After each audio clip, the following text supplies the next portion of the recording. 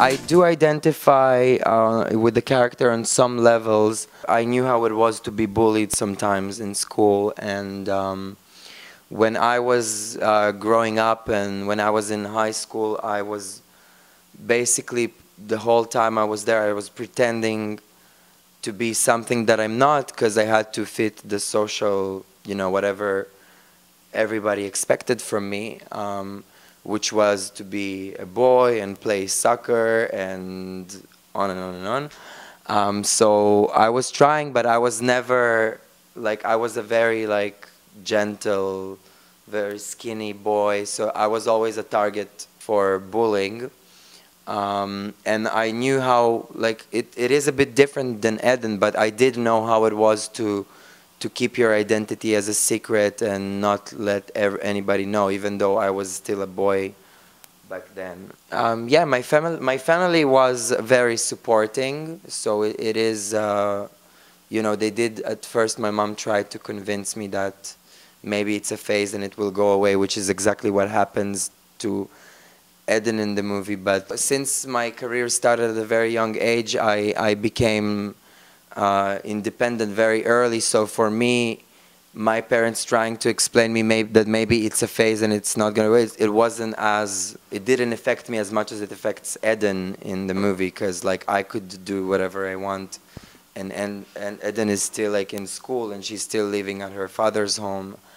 Yeah, so I guess that was the things I had in common with Eden. Well, for me as a kid, it was a little hard because in my town, nobody ever explained to me that there was such a thing. So I grew up being very confused, and it took me some years to understand that what I'm going through is normal and that it exists. Because at first I didn't know what the hell is going on with me. And so in terms of acceptance, Tel Aviv is a very accepting place, but we're still facing a lot of struggles in Israel. So I read on the news about a girl in south of Israel. Basically, her mom doesn't send her to school for almost half a year now because she's being bullied all the time by some kids in the school, and the school is threatening her, the mom, that they're gonna send authorities, and they basically blaming the trans girl, the whole thing. They blaming it on her. They're saying she's coming to the school too provocative, and for them provocative is just having nail polish and growing a long hair, instead of coming to these kids and telling them you can't be doing the things you do to this girl or you're going to be expelled from the school. They blame it on the mom that doesn't send the girl to school. And then we have also soon-to-be education minister is openly homophobic.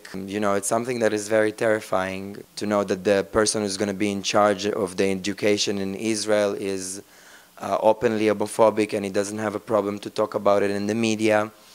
Yeah, there's a lot of issues we're facing, and it's a scary time, but it's also, it's a time that we have the voice to speak, so I guess that's one good thing. I'm always there, and I'm trying to do my best to be the best spokesperson I can for our community and prevent those kind of things from happening, and if they're happening, just give a fight back and not just sit and be quiet about it.